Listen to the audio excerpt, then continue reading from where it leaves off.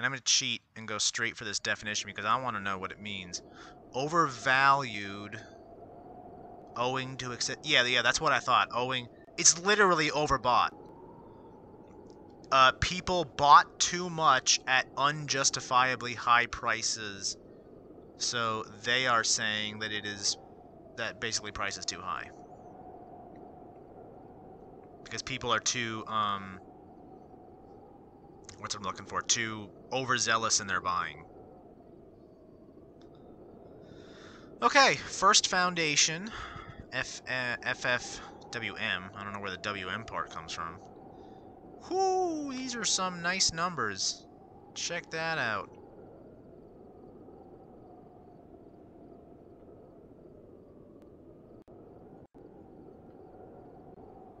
Man, these are nice. Nice profit margins. Year-over-year increases in both revenues and earnings. Man, what do these guys do? Through its subsidiaries, provides financial services to individuals, businesses, and other organizations in the United States. So yeah, they're a financial management company. So they also provide cards and banking and stuff like that. Yeah, banks always have fantastic returns, and I think I know why. Because they deal with money, they kind of scale with inflation.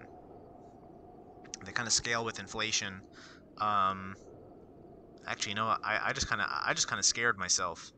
I just kind of scared myself because I never really thought about it that way before. I'm just kind of talking out of my butt right now. But that would make sense why bank earnings go up over time, which wouldn't necessarily make them good. Because they can go up and also not have a fundamental betterment of the business. Yeah, I just kind of scared myself a little bit. You know, we're just gonna carry on and take a look what the chart looks like. Ho ho, stonks go up, baby. Well, stonks sometimes go up. Stonks go up from pandemic lows. That's definitely true.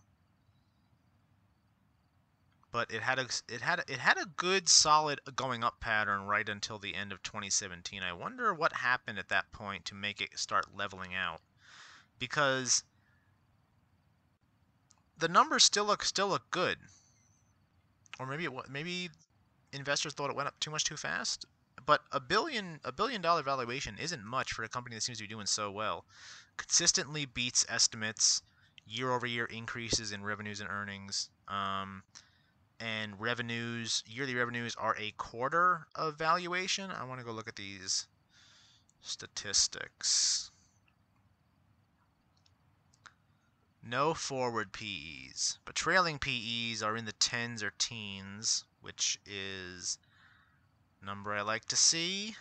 Why is it giving me ads about meeting people's wives? I don't care what Chris Cuomo's wife looks like. I don't care what Tucker Carlson's wife looks like. Go away.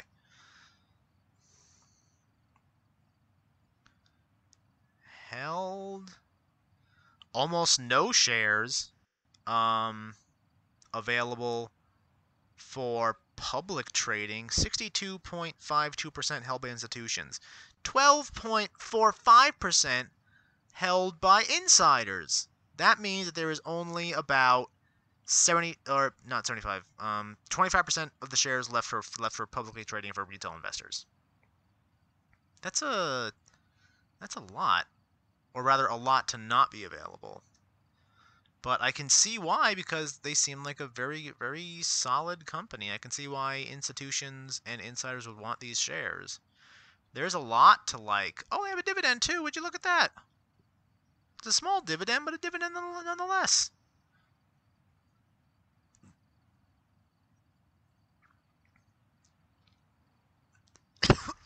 Oh, excuse me. I might need to take a drink of water after this.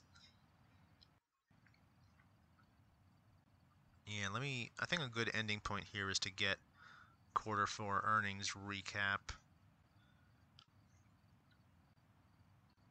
Hasn't issued any guidance. Not going to really give me your impression, though. That's what I want. I want analysis. Because I know what I can think. I know what I can think. What is Insider Monkey? It's called, oh jeez, you know what? I'm not even going to say what I'm thinking.